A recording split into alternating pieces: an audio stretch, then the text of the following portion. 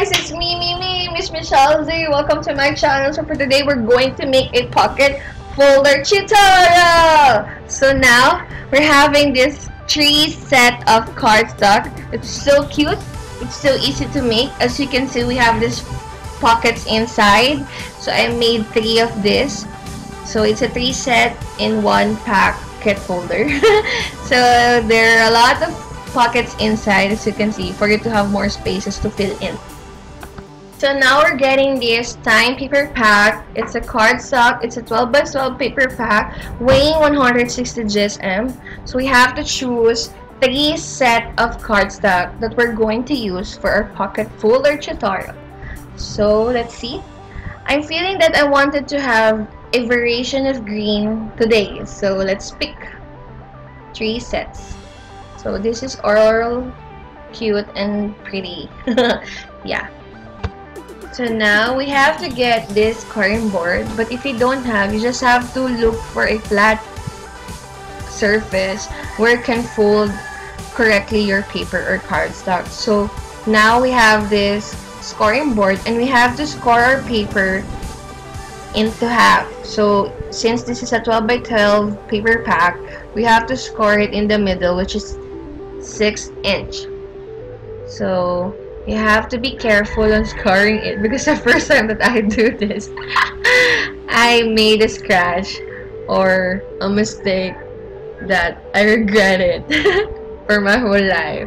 So after you scored it and fold it into half, you have to flip it over and try scoring it in the 4th inch, because that would make our folding line so that to have our pockets inside. That's it. So you have to score it in the 4th inch. You can use your ruler or the scoring board itself. There you go. You have to score it. That's the mistake I made. So you have to fold it like that, and the other side also. Then you have to make an angle cut to the bottom part. So let's get our scissors and cut it with a short or like a light angle cut. There you go. I'll pull it inside. Then that's it. We have our first set of pocket folder. The next thing that we have to do is to do the same thing for the rest of the cardstocks.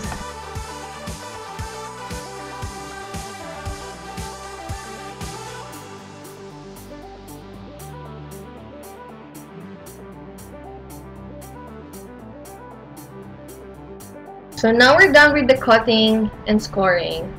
Let's remove the scoring board for a while and get the 3 cardstocks and try to put a glue or a double-sided tape on the pocket side of the folder. So here's it. Yeah.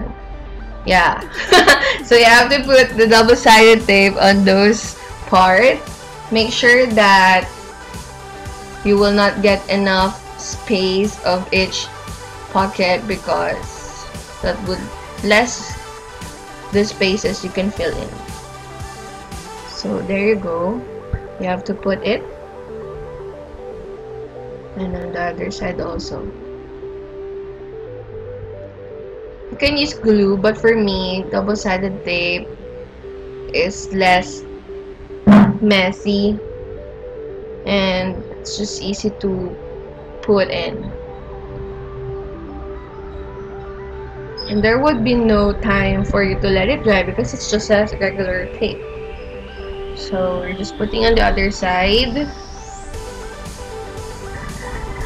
And as you can see, you have to get rid of it and make sure that you would place it correctly. You can use your bone folder to flatten the side where you put your tape and make it a strong hold for each pocket. So we're doing the same thing for the rest of the cardstock.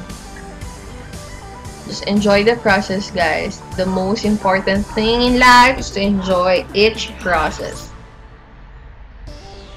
So now we're going to our 3rd cardstock. And there you go.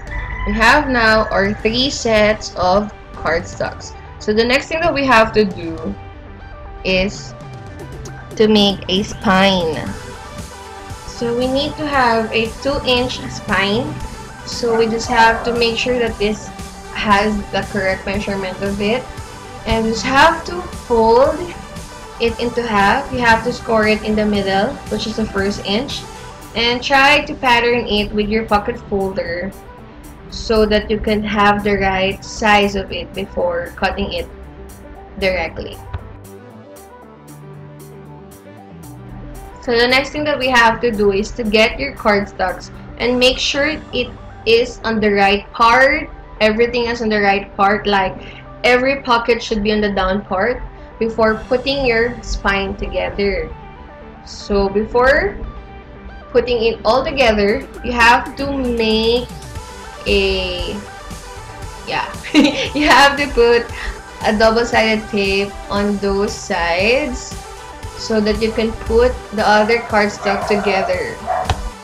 So you have to be careful, guys, on putting it together. You have to make it align so that it will not be a waste of time or a mistake to do it. So you have to do it to the other side of it and make sure that you don't close everything.